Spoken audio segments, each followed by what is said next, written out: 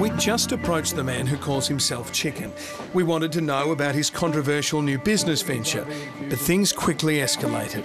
How do you actually create skin brightening for somebody? Rick,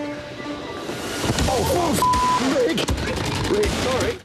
Hello, I'm Paul Berry. Welcome to Media Watch, and to an important lesson in handling the media and what not to do if you're being chased by a reporter. In this case, a current affairs, Seb Costello. Nixon's big hit. His elbow slamming into my jaw.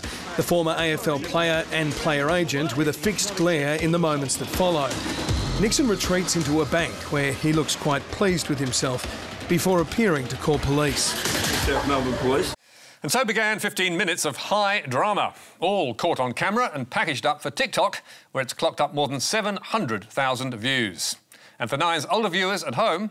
Rick, I think if the police are going to attend, maybe we have a complaint to make as well, Rick. The only drip I know is you. Get out of my way. Hey, Ricky, don't touch her, mate. Don't touch her. The Red Door is Nixon's apartment in Port Melbourne. And why were Nine's Costello and Seven's Tegan Dolling staking it out? Because of this Herald Sun story that morning. Nixon's infusions needle doctors. Ricky Nixon has been slammed by doctors for pushing unproven intravenous infusion treatments to vulnerable Victorians. And not only unproven, but pricey, charging $350 a hit for... those who want a totally revitalised life and feel. And from a look at his media scuffle on Bay Street, Port Melbourne, Nixon could do with a revitalising injection himself. Get real, Ricky. Why are you assaulting the media, Ricky, when we just want to talk to you about the media? And with that, Nixon was gone and Costello was calling into Radio 3AW for a regular chat and giving them all the hot news about his clash with Nixon. So I'm in a bit of shock at the moment. What I'm about to share with you it happened just about 3 minutes ago. And while Costello readily admitted these encounters can be tense... You know, we go into these situations, obviously, asking questions and cameras rolling, so I can appreciate how that's a provocative situation. He was soon face-to-face with Nixon again. Indeed, Mr Nixon's just approaching me now. Mr Nixon, calm down. This time it was the hunted doing the hunting, with radio listeners getting all the action live, and current affair cameras filming the whole thing. Mr Nixon, calm down. Tell me stop, I'm going to speak to you. I will speak to you. I'm live on 3AW right now. OK. Can you not please... OK. We can de-escalate it, but you need to move out of my face, please. Hang up and do it now. What's that? Do it now. Mr Nixon, we're not going to do something because well, you just invaded my privacy. Of course, the media love confrontation. The best tabloid TV moments are built upon it. And while Seb Costello was no doubt keen to ask legitimate questions of Nixon, it was the elbow in the jaw that made it a blockbuster. Not only for ACA, but also for 7 News. Ricky Nixon lashing out over questions on his latest business. Sorry. Ricky? Rick, sorry. Mate, that's not acceptable. You turned around, you got in the way. It's an old saying that all publicity is good publicity, but it's actually not true. Ricky's IV business was dead in the water that night, with the company providing the treatment telling 7 News... It won't be proceeding with the partnership. It's severing all ties with the former player's agent. So, was that the end of the story? Of course not, with reporters back on the scene next morning for live updates on Ricky's rampage. Chris, good morning. A police report has been filed. That's right, Alex. I have spoken to Seb this morning and he says he has now filed that police report. This after that ugly confrontation. So, take it from us. If you're being chased by the media, stop, talk and smile. Or just walk away. Because if you strike out on camera, you'll be making headlines for all the wrong reasons and you'll lose the fight. And now, to a list you didn't know you needed. New South Wales prison deaths. The most high-profile and shocking deaths in New South Wales prisons have been revealed. Yes, read all about it. How 5 men met their untidy end behind bars. From a rapist described as the devil to murderous mulat and a series of shocking medical crises under the spotlight. Murderous mulat needs no introduction. He's one of Australia's most notorious serial killers. The child rapist was Mustafa Khairichi, whom the News Corp network farewelled with... The devil is dead. But the other 3 had no such notoriety. Kenyan man Dictor Dongrin was fresh into custody when he died in a medical holding room this year. And the other two men were young, Indigenous and largely unknown. So, what was the thread that bound them all together? Quite frankly, there wasn't one. Milat and the rapist died of cancer, Dongrin died of unknown causes, and 20-year-old Bailey McCander fell to his death after vaulting a hospital wall. The inmate fell a shocking 8 metres while handcuffed and ankle shackled. Milat was, of course, the key to selling the story around the News Corp network. But how would you feel if your son was sharing a page with him? Well, you'd be fuming. And Bailey McCander's mother certainly was. When she saw her boy lumped in with a serial killer, she tried to get News Corp to remove him, but got no response. She told Media Watch, I do not consider that reporting on Bailey's death in this way and in this context serves the public interest. My son's memory has been tarnished by sensationalist reporting and reckless misuse of his image. But not only did News Corp offend by putting Bailey in its clickbait listicle, it also raced over a story that did have a point and a thread running through it. Bailey was on remand when he died in 2019, battling drug addiction and an anxiety disorder. And an inquest found he was placed in a protection cell without access to open air, telephone calls or psychological support. New South Wales Deputy State Coroner wept as she read her finding. It was a tragic last few days of a young man who was really still a boy.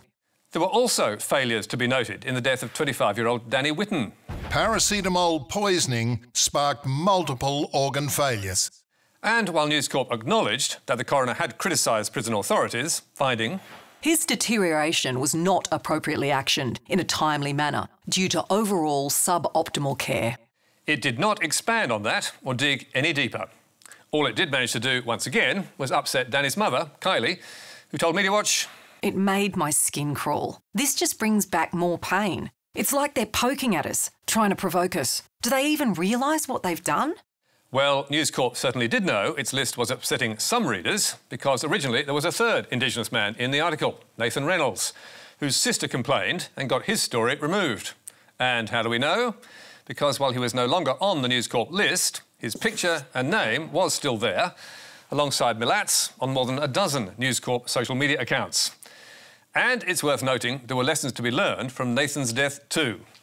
As the ABC reported last year, he died after an asthma attack, following a response that the inquest described as confused, unreasonably delayed and uncoordinated.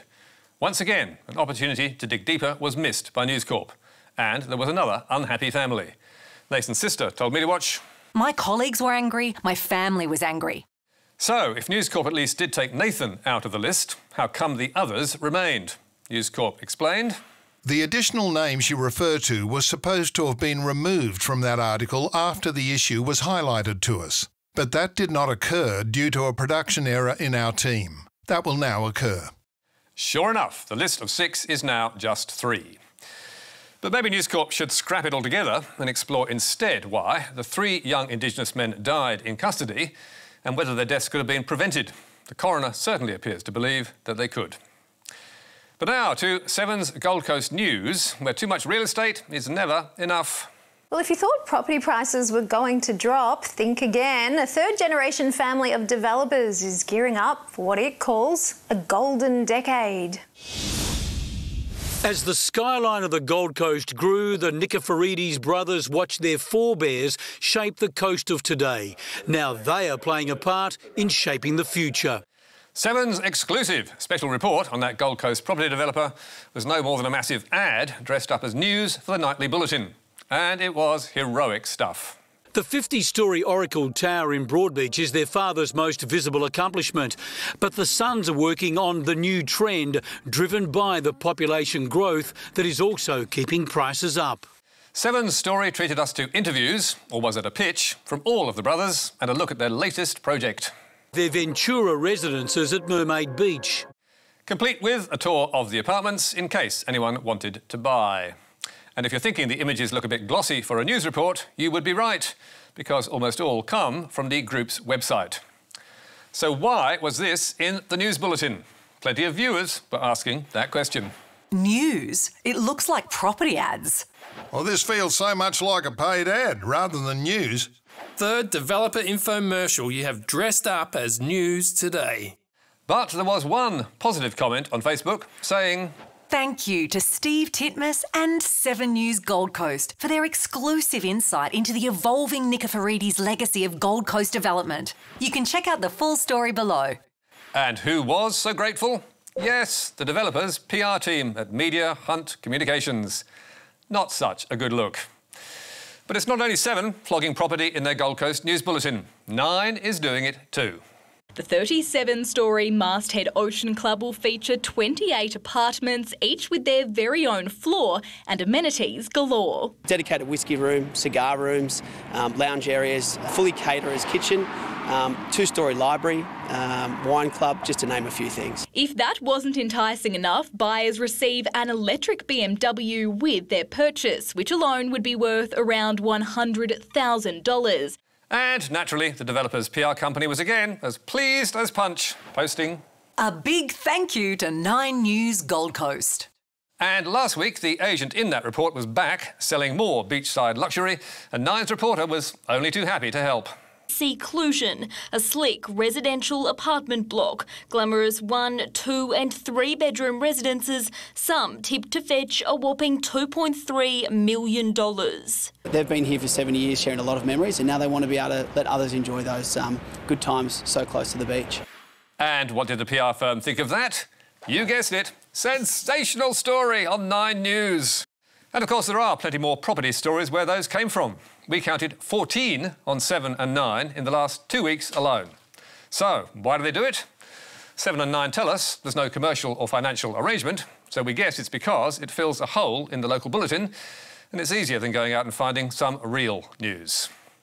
And talking of real news, you'd be hard-pressed to find anything more important than this story, which has had Sydney media outlets in a state of high excitement and deep concern.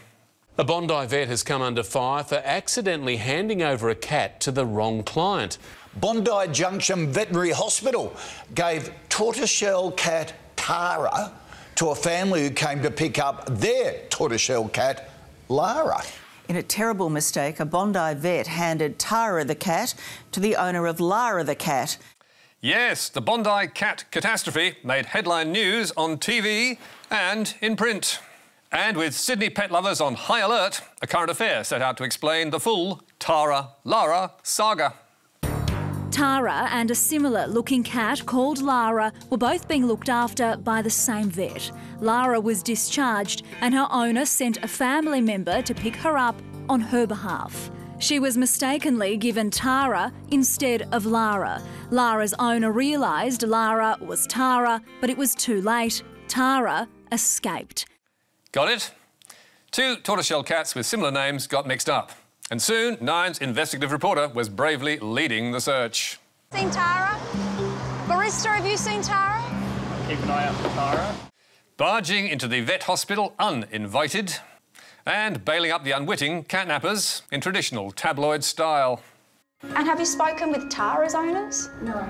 OK, have you got Lara now? I have Lara. They even papped the lucky cat that hadn't gone missing. We spotted Lara munching on a snack in the front yard. Safe and sound. But after warning people... Don't get her confused with Lara. ACA did just that. A neighbour let the cat out of the bag, emailing us to say, the cat shown, identified by ACA as Lara, is our cat Bug, a black cat. Whoops. But nice to know that someone, or actually almost everyone, is there to cover the stories that really matter. And that's all from us for tonight. There's more on the website where you can stream and download the programme. And don't forget Media Bites every Thursday. But for now, good night.